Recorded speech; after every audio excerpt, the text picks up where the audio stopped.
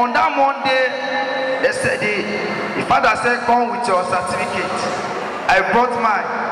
And as we lifted the certificate that we were praying, after his prayer, I made a declaration. I said, I use this certificate as a point of contact to all the places where my certificate is. I said, let it go there and support them. Let them be the best. Even if they are doing selection, they should select my own. Because before now, I attended an interview via Zoom. I was interviewed by a team of persons. And God did it. Immediately after that Monday, on Tuesday morning, after my morning devotion, I opened my mail and behold, there was a job offer.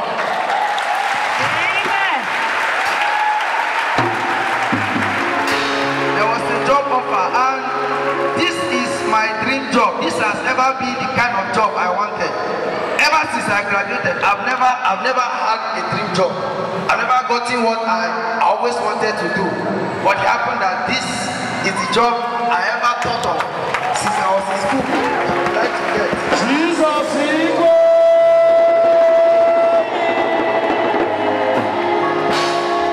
Praise the Lord. Amen. I just want to return thanks to this God.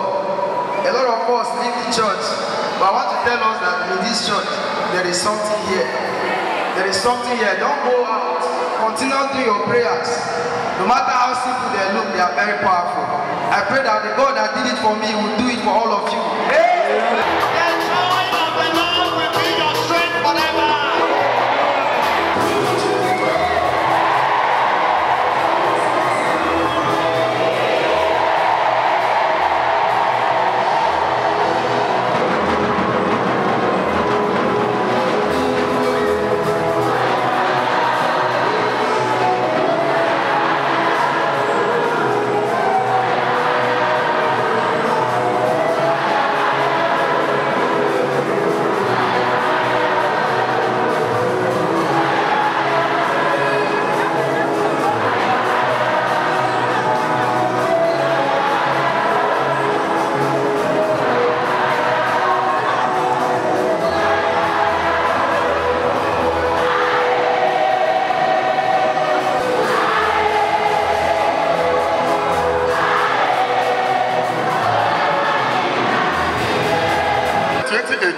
When Father came, then I was still an applicant.